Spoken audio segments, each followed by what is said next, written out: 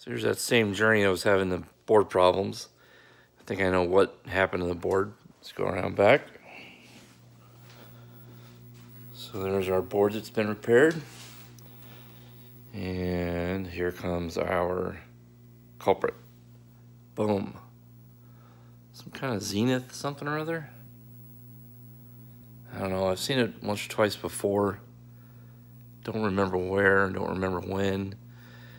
But if we go down here, you'll see that red, green, and blue plugs in there. It's connector D. Sorry, E. That one's D. That's where sync plugs into. But right next to E, X. Go figure. X has got some voltage on it. X has plus 26, plus 12, and ground. And that plus 26 and plus 12 happen to coincide with horizontal and vertical sync on that. So that's obviously what happened. Somebody plugged that cable in the wrong place.